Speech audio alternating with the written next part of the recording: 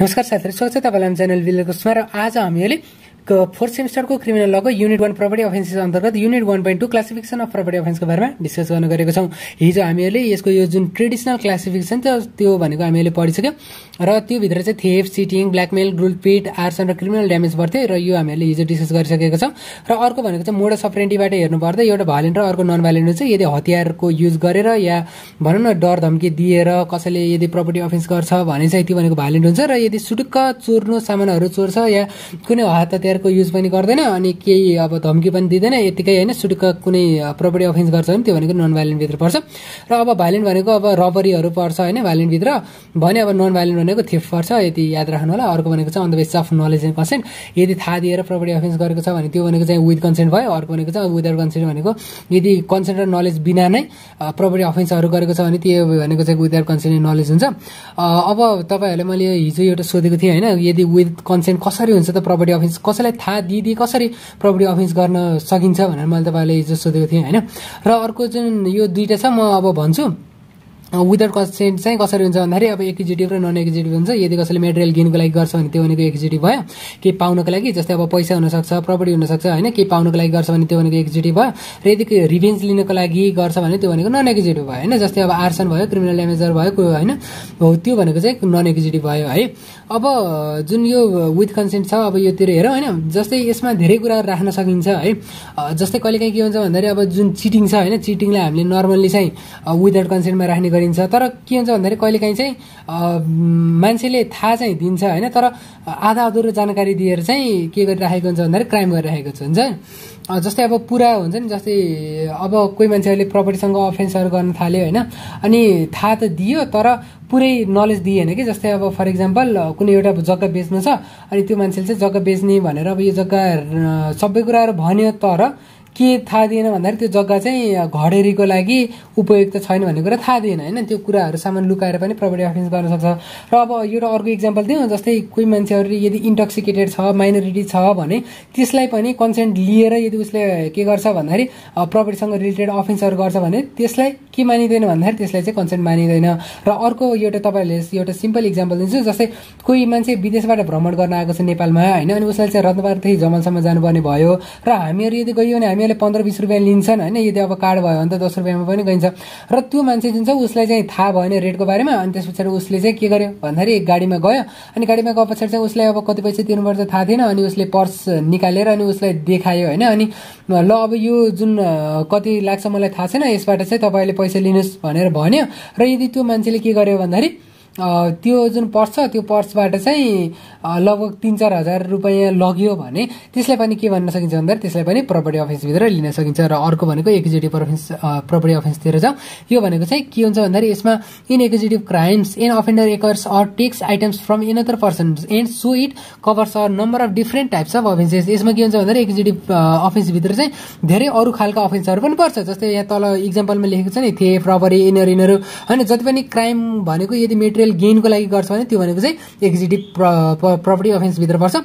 A crime conducted to gain पोजिसनलाई भने चाहिँ यो भनेको चाहिँ पोजिसन लिनको लागि पनि गर्न सकिन्छ। जस्तै फर इक्जाम्पल कोही मान्छेको कोही महिला चाहिँ हिँडिराख्नु भएको छ हैन, अनि उहाँको हातमा पर्स छ, मैले चाहिँ उहाँको पर्स झिकेँ भने त्यो पर्स चाहिँ मेरो ओनरसिपमा नआए पनि त्यो भनेको मेरो पोजिसनमा आउँछ हैन। त्यो भनेको चाहिँ पोजिसन लिनको लागि गरिन्छ। र यो भनेको चाहिँ मेटेरियल गेनको लागि गरिन्छ, अघि मैले भनिहालेँ। र इक्जाम्पल त तपाईँले बुझिहाल्नु भयो, it aims to acquire property by the अफेन्सर्स हैन। यो यसको मेन पर्पज भनेको चाहिँ प्रपर्टी एक्वायर गर्ने हुन्छ। The अफेन्डर is willing to get material and economic gain by this. अब इकोनोमिक गेन भनेको तपाईँलाई थाहा छँदैछ नि, जस्तै अब पैसा यदि मैले प्राप्त गर्छु, लाभ लिन्छु भने त्यो भनेको इकोनोमिक गेन भयो हैन, मेटेरियल र इकोनोमिक गेन। मेटेरियल गेन भनेको चाहिँ जस्तै अब मैले चेन स्न्याचिङ गरेर हैन मैले के गर्न सक्छु, जस्तै चेन स्न्याचिङ गरेर यदि मैले बेच्दिएँ त्यो भनेको मेरो इकोनोमिक गेन भयो हैन। जस्तै अब यदि कसैको चाहिँ ल्यापटप चलाइरहेको छ, मैले चाहिँ उसको ल्यापटप आफूले लिएँ थुत्दिएँ अनि त्यो ल्यापटप चाहिँ मैले युज गरिराखेको छु भने मैले चाहिँ मेटेरियल गेन पाएँ। र अर्को नन एक्जिक्युटिभ भनेको चाहिँ यो भनेको ठ्याक्क एक्जिक्युटिभको अपोजिट हो। यहाँ चाहिँ के हुन्छ भन्दाखेरि त्यो अफेन्डरले मेटेरियल गेन चाहदैन तर रिभेन्जको लागि मात्र लिन्छ हैन। अफेन्डरले के गर्छ भन्दाखेरि प्रपर्टीलाई डिस्ट्रोय गर्छ। जस्तै आर्सन र भ्यान्डलिजम भनौँ है। आर्सन भनेको जस्तै अब कुनै प्रपर्टी छ, प्रपर्टीलाई यदि आगो लगाइदियो भने त्यो भनेको आर्सन भयो, यदि तोडफोड गरिदिन्छ भने चाहिँ त्यो भनेको भ्यान्डलिजम भयो। जस्तै तपाईहरुले पनि बच्चामा गर्नुभएकोले नै हैन, अब तपाईको चाहिँ भाइ बहिनी या दाइ दिदी कसैसँग रिस उठ्यो अनि अनि अब दाइसँग रिस उठ्यो होइन, कोही बहिनी हुनुहुन्छ अनि उहाँको चाहिँ दाइसँग रिस उठ्यो अनि दाइसँग अब डाइरेक्ट लड्न जान त भएन होइन। लड्न गए पछाडि हारिन्छ थाहा छ भने के गर्ने भन्दाखेरि दाइको किताब कपी लगिदिने अनि त्यस पछाडि उसलाई चाहिँ के गरिदिने भन्दा च्यातिदिने होइन। हो त्यस्तो गर्न सकिन्छ नि त। हो त्यो भनेको के भित्र पर्छ भन्दाखेरि त्यस्तो च्याति दिनुहुन्छ भने त्यो भनेको तपाईँहरूले नन एक्जिक्युटिभ अफेन्स गर्नुभयो है। त्यो यसमा चाहिँ तपाईँहरूको कुनै मेटेरियल गेन हुँदैन, तर त्यसमा चाहिँ प्रपर्टीलाई तपाईँले डिस्ट्रोय गर्न चाहनुहुन्छ। र अर्को भनेको चाहिँ थेफ्ट हेरौँ। र यो थेफ्ट भनेको हामीले अलिकति डिस्कस गर्छौँ होइन, किन भन्दाखेरि अब यदि भिडियो लामो नगराउनु छ भने भिडियो छोटो गराएर छोड्नु पनि भएन। यो थेफ्टको क्लासिफिकेसन चाहिँ हामीहरू भोलि डिस्कस गर्छौँ। अब थेफ्ट भनेको सिम्पली तपाईँले बुझेर हाल्नुभएको छ होइन। Theft is one of the major traditional criminal offences related to property. यो थेफ्ट भनेको चाहिँ धेरै पुरानो हो कि। कति पुरानो भन्दाखेरि ढुङ्गे युगमा पनि थेफ्ट हुने गर्थ्यो कि। जस्तै ढुङ्गे युगमा पनि जब मान्छेहरूलाई प्रपर्टीको जुन कन्सेप्ट थियो नि त्यो थिएन नि, त्यति बेला पनि एकजना मान्छेले के गर्यो भन्दाखेरि जस्तै एउटा मृग या कसैले मार्यो होइन, कुनै एनिमल मार्यो अनि त्यो जुन एनिमल मारे पछाडि त त्यो त्यसको पोजिसनभित्र आउँछ नि त। अनि अर्को त्यसको साथी छ त्यसले के गरिदियो भन्दाखेरि त्यसको जुन मारेको मासु छ त्यो लगेर भागिदियो भने त्यो के भित्र पर्छ भन्दाखेरि थेफ्ट भित्र पर्छ। त्यसैले थेफ्ट भनेको एकदमै ट्रेडिसनल क्रिमिनल अफेन्स हो भनेर हामीले बुझ्न सकिन्छ। Theft is that property offense in which offender wants to get possession over the property with dishonesty. यसमा चाहिँ के हुन्छ भन्दाखेरि त्यो जुन मान्छे छ त्यसले चाहिँ पोजिसन लिन चाहन्छ र डिसअनेस्टी त अब सबैमा भइहाल्छ होइन। कोहीले पनि इमान्दारीपूर्वक बेइमानी काम गर्दै गर्दैनन् होइन। त्यो भनेको चाहिँ अब बेइमानीपूर्वक नै अफेन्सहरू गर्ने हुन्। अर्को भनेको one of the major offence of डिसअनेस्टी। यो भनेको एकदमै मेजर अफेन्स भनेर यसलाई लिन सकिन्छ। अनि it is one of the executive types लाग्छ। किन भन्दाखेरि थेफ्ट जस्तो अब मैले के गरेँ भन्दाखेरि चोरी गरेँ अनि चोरी गरे पछाडि अब बागमती नदीमा लहर त पक्कै फाल्दिनँ होइन। चोरी गरे पछाडि के गर्छु भन्दाखेरि या त मैले त्यसलाई बेचिदिन्छु या त युज गर्छु। त्यसैले यो भनेको एक्जिक्युटिभ अफेन्सभित्र पर्छ। अब यो डिसअनेस्टीको मेजर अफेन्स त भइहाल्यो। द अफेन्डर डिसअनेस्टली एप्रोप्रिएट्स प्रपर्टी बिलोङिङ टु अदर्स, अरूको प्रपर्टी है, बिलोङिङ टु अदर्स। र एप्रोप्रिएट्स प्रपर्टी भन्ने जुन एप्रोप्रिएट भन्ने शब्द छ यसलाई हामीहरू एकदमै ब्रिफमा गर्छौँ होइन। यो भित्र चाहिँ अब युज गर्नु, सेल गर्नु या अब त्यसलाई ड्यामेज गर्नु, डिस्ट्रोय गर्नु, त्यो धेरै कुराहरू पर्छ। अहिले हामीहरू डिस्कस गर्छौँ। र बिलोङिङ टु अदर्स भनेको चाहिँ अरूको पोजिसनमा हुन्छ होइन, या अरूको ओनरसिपमा हुन्छ with an intention of permanently डिप्राइभिङ the master of it. यसमा चाहिँ के हुन्छ भन्दाखेरि सधैँभरिको लागि पर्मानेन्टली त्यो मान्छेलाई चाहिँ त्यो मतलब त्यो जुन प्रपर्टी छ त्यसको प्रपर्टी दिन्न भन्ने हुन्छ है। जस्तै हिजो मैले उसको ल्यापटप लिएँ अनि आज मैले उसले ल्यापटप फिर्ता गरिदिएँ भने त्यो थेफ्टभित्र परेन। It is also called लार्सेनी। यो भनेको चाहिँ लार्सेनी भनेर पनि यसलाई भन्न सकिन्छ। त्यसैले यदि तपाईँले वाट इज लार्सेनी भनेर इक्जाममा आयो भने नझुकिनु होला। त्यही थेफ्टलाई नै भन्न खोजेको which is रङफुल acquisition of the personal property of another person. अरूको पर्सनल प्रपर्टीलाई यदि रङफुल्ली एक्वायर गर्छ भने त्यो भनेको लार्सेनी भनेर भन्न सकिन्छ। It is a taking of another persons property without the persons permission or consent with the intent to deprive the rightful honour of it. त्यो राइटफुल अनर छ जुन छ त्यसलाई चाहिँ डिप्राइभ गर्ने इन्टेन्सनले के गरिएको हुन्छ भन्दाखेरि त्यो मान्छेको पर्मिसन र कन्सेन्ट नलिइकन त्यो प्रपर्टी लिएको हुन्छ होइन। किन भन्दाखेरि यदि पर्मिसन र यदि कन्सेन्ट लिएर मैले त्यसको प्रपर्टी लिएँ होइन, नर्मल्ली केसमा के भने त्यो त अब प्रपर्टी अफेन्सभित्र परेन। अब डिफिनेसन हेरौँ। तपाईँहरूले इक्जाममा लेख्ने बेलामा यो डिफिनेसन पनि लेख्नु होला होइन, एक दुईवटा स्ट्याच्युटरी डिफिनेसन पनि लेख्नुपर्छ। अनि अब थेफ्ट एक्ट 1968 को युकेले के भन्छ भन्दाखेरि a person is guilty of theft कति बेला हुन्छ भन्दाखेरि इफ हि डिसअनेस्टली एप्रोप्रिएट्स प्रपर्टी। यो एप्रोप्रिएटको मिनिङ अहिले हामीहरू हेर्छौँ है। एप्रोप्रिएट्स property बिलोङिङ to another with the intention of permanently डिप्राइभिङ the other of it भनेर यो डिफिनेसनले भन्छ। यो तपाईँले बुझिहाल्नु भयो। अनि पर्मानेन्टली भन्ने बुझ्नुभयो। अब इन्टेन्सन अफ पर्मानेन्टली डिप्राइभिङ यो बुझ्नुभयो। अरू केही त बुझ्नुपर्ने छँदै छैन। डिसअनेस्टी भन्ने तपाईँलाई थाहा छँदैछ होइन। एप्रोप्रिएटको मिनिङ हामीले अहिले हेर्छौँ। अब गिल्टी भनेको चाहिँ कसुरदार हो, गिल्टी अफ थेफ्ट है। थेफ्टको कसुरदार हुनेछ भन्ने हो। अब इन्डियन पेनल कोड 1860 सेक्सन 378 मा के भनेछ भन्दाखेरि हुएभर जोसुकै इन्टेन्डिङ to take डिसअनेस्टली any movable property out of the possession of any person without that person's consent moves that property in order to such taking is said to commit theft। यसले चाहिँ के गरेन भन्दाखेरि अब यसमा दुईटा कुराहरू तपाईँले हेर्नुपर्ने हुन्छ होइन। एउटा चाहिँ के भन्यो भन्दाखेरि यसले मेन्सरियाको कुरा गर्यो। किन भन्दाखेरि इन्टेन्डिङ टु टेक डिसअनेस्टली भन्नुको मतलब इन्टेन्सनको कुरा गर्यो, मेन्सरियाको कुरा गर्यो होइन। अनि एक्टस रेसको कुरा पनि गर्यो है। किन भन्दाखेरि यहाँ जुन छ moves that property in order to such taking भनेर भन्यो होइन।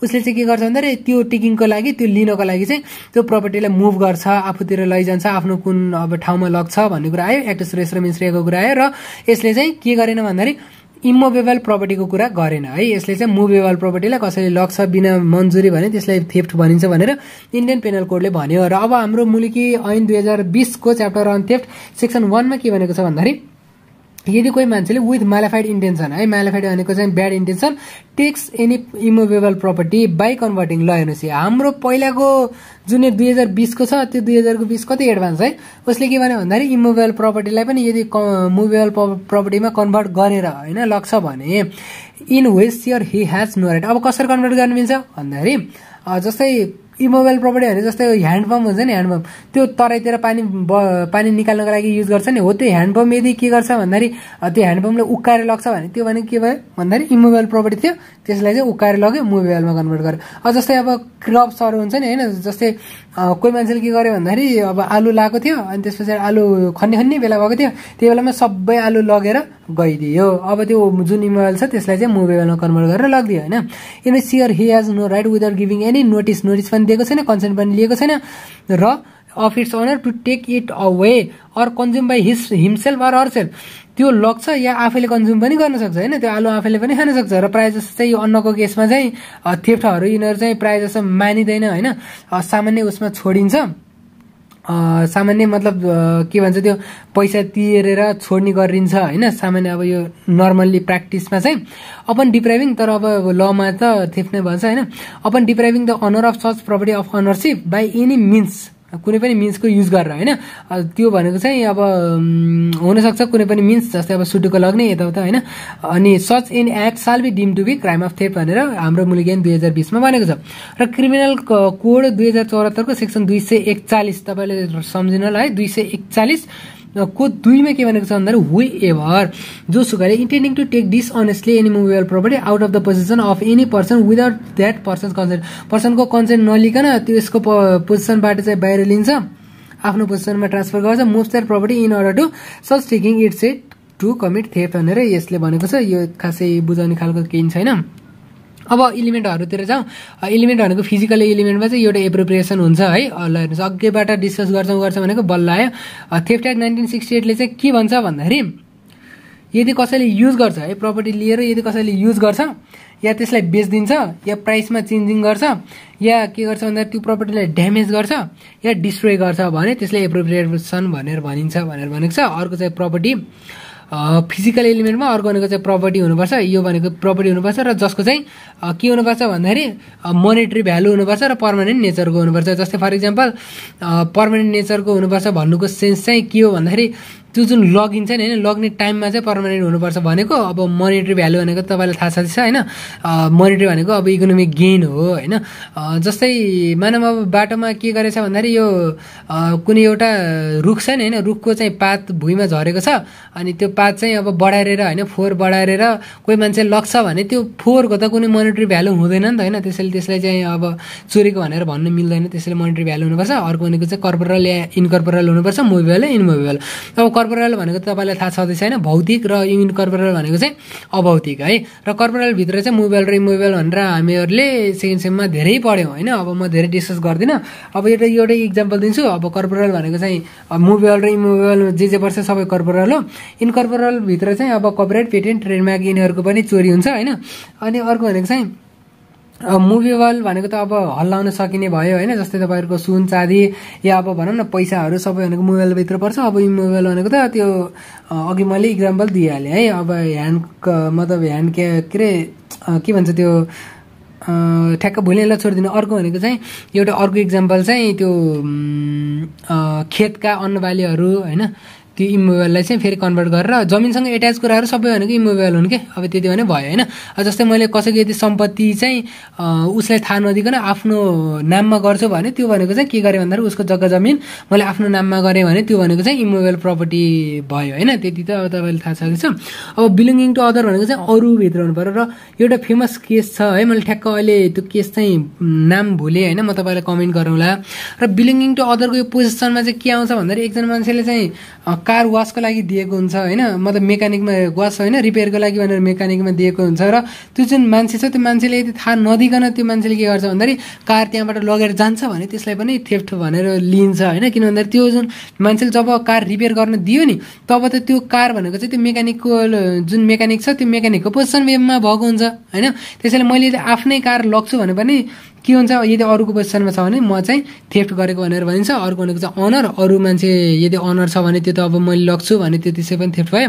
यदि कसै अरू मान्छेको कन्ट्रोलमा छ या उसले चाहिँ केयर गरिराखेको छ या त्यसको चाहिँ कुनै प्रपर्टी राइट छ र मैले त्यसलाई चाहिँ लग्छु भने त्यो भनेको क्राइम रिलेटेड प्रपर्टी भइहाल्यो। अब मेन्टल इलिमेन्ट वा मेन्स रे हेरौँ, त्यसमा एउटा भनेको चाहिँ अब बेइमानी भइहाल्छ, डिसअनेस्टी भइहाल्छ। र कति बेला डिसअनेस्टी मानिँदैन भन्दाखेरि यदि यो मान्छे कल्प्रिटलाई चाहिँ त्यो सामानमाथि आफ्नो अनरसिप छ भन्ने लाग्छ भने चाहिँ त्यसमा डिसअनेस्टी मानिँदैन। जस्तै अब हामी दुईजना, अब म र अनि मेरो एकजना साथी चाहिँ सँगै ल्यापटप चलाउँदै थियौँ होइन, अनि मैले चाहिँ उसको ल्यापटप आफ्नो सम्झेर घर लग्छु भने त्यसमा के मानिँदैन भन्दाखेरि किन भन्दा मलाई त्यो आफ्नो हो भन्ने सम्झेर मेरो अनरसिप छ भन्ने सम्झेर लगेँ नि त भने त्यति बेला चाहिँ डिसअनेस्टी मानिँदैन। र अर्को चाहिँ यो जुन अनरले कन्सेन्ट दिन्छन् भन्ने सम्झेर मैले यदि केही काम गर्छु भने त्यो भनेको चाहिँ धेरै जसो प्रिन्सिपल र एजेन्टको केसमा हुन्छ है, त्यति बेला पनि डिसअनेस्टी मानिँदैन। र यदि ट्रु अनर को हो भन्ने कुरा थाहा छैन भने पनि त्यति बेला चाहिँ डिसअनेस्टी मानिँदैन। जस्तै अब हामीहरूले यो अब प्रपर्टीमा पनि हामीले धेरै पढ्यौँ होइन। अब अर्को के भन्न सकिन्छ भन्दा जस्तै अब बाटामा के गरेँ भन्दा मैले वालेट भेट्टाएँ होइन, अनि मान्छेहरूको चाहिँ खोजेँ क्या, मतलब यो वालेट कसको भनेर मैले अब धेरै खोजेँ, मतलब धेरै खोजेँ तर पनि रियल अनर मैले भेट्टाइनँ। र मैले यदि त्यो अब अनर भेटेँ भने मैले त्यो वालेट फिर्ता गराउँला नि त भने यदि मैले राख्छु भने त्यसलाई चाहिँ डिसअनेस्टी भन्न मिल्दैन। अर्को भनेको इन्टेन्सन अफ पर्मानेन्टली डिप्राइभिङ हेर्नुहोस् है। अब यो एकदमै रमाइलो केस छ है, सधैँभरिको लागि उसलाई प्रपर्टीबाट डिप्राइभ गर्नुपर्छ भन्ने के यो ऊ हो होइन, इलिमेन्ट हो। र एउटा इजमको केसमा के हुन्छ भन्दाखेरि एउटा कल्प्रिटले चाहिँ पुलिस अफिसरको ब्याग लान्छ होइन, पुलिस अफिसरले चाहिँ फिल्म हलमा फिल्म हेरिराखेको अवस्थामा एउटा कल्प्रिटले के गर्छ भन्दाखेरि ब्याग लान्छ, अनि ब्याग लगेर हेर्दा चाहिँ ब्यागमा केही पनि हुँदैन, अनि त्यो ब्याग जुन छ फेरि जहाँबाट लिएको त्यहीँ गएर छोडिदिन्छ होइन। र कोर्टले के भन्छ भन्दाखेरि अब उसले चाहिँ पर्मानेन्टली डिप्राइभ गरेन, त्यसैले चार्ज अफ थेफ्टबाट उसले के गरिदिन्छ भन्दाखेरि क्वास गरिदिन्छ त्यो मान्छेलाई चाहिँ, ल इसन बाबु अब तिमीले चाहिँ सधैँको भरिको लागि लगेको छैन त्यसैले तिमी जान सक्छौ भनेर उसलाई घर पठाइदिन्छ। अर्को इक्जाम्पलमा चाहिँ अब ए भनेको जेठको सर्भेन्ट हुन्छ र कपबोर्डको केयर गर्ने बेलामा उसले लकर खोलेर यदि जम्मै मनी चोरेर लान्छ भने त्यो त अब थेफ्टको इक्जाम्पल भइहाल्यो। अब जुन यो example of theft types of theft छ, अब टाइप्स अफ थेफ्टमा चाहिँ अर्डिनरी थेफ्ट अनि यो बर्गलरी कति कुराहरू पर्छ त्यो भनेको हामीहरू भोलि डिस्कस गर्छौँ। र आशा छ तपाईँलाई भिडियो मन पऱ्यो। यदि भिडियो मन पऱ्यो भने के गर्ने तपाईँलाई थाहा छँदैछ होइन। र आजको लागि यति नै। यदि तपाईँलाई भिडियो मन पऱ्यो लाइक एन्ड सब्सक्राइब गर्नुलाई, केही सुझाव सल्लाह कमेन्ट गर्नुलाई, फेरि अर्को भिडियोमा भेट होला। तपाईँसम्मको लागि बिदा दिनुहोस्। धन्यवाद।